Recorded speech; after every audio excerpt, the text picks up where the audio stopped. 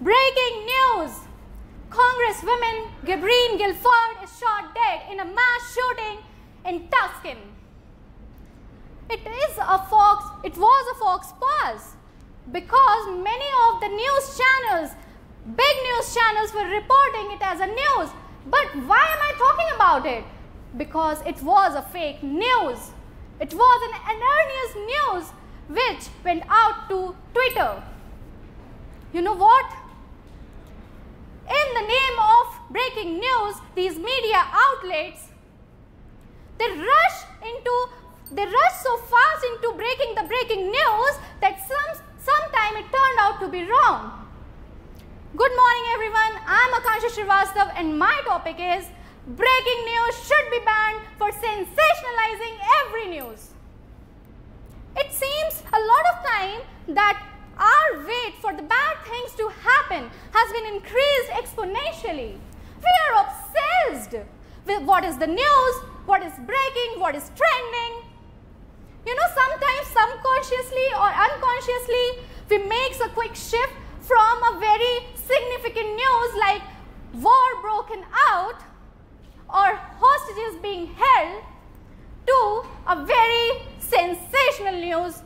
Alia and Ranbir Kapoor's relationship status, Amitabh Bachchan caught cold, UFO is coming, save your cows. Yes, my friends, this is the status of the breaking news nowadays. The biased media presents the newsworthy topics in a tabloid manner.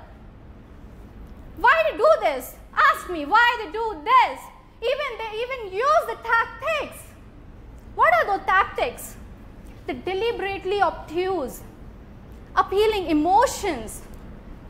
You know what? Being controversial, being loud. And my friends, let me tell you this, that sometime omit the facts and the information, and that too intentionally. Why do they do this? Let me tell you, let me answer this question. Because the goal of the sensational breaking news is to make profits. By making a sensational breaking news, they increase their viewers, which increases the TRPs, and lately it increases the price of their advertisements, which leads to increasing their profits. Finally, they make us stand among their competitors by doing this. Many a times, you must have seen that the same political issue is right on one news channel and wrong on the other news channel. Where is the news?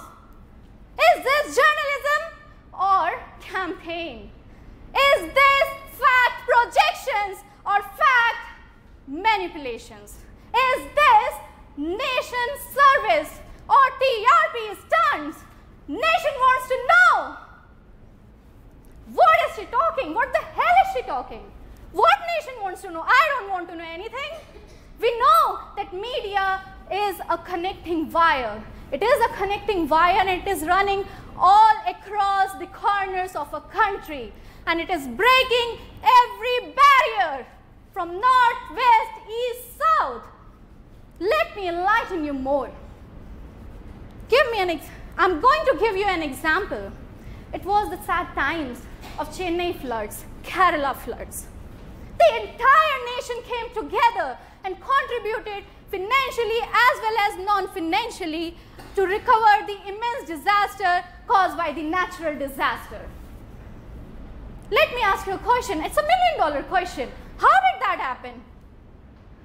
I'm going to answer that question. Due to social media or the breaking news, you say it happened. How can we not talk about the Anna Hazare movement?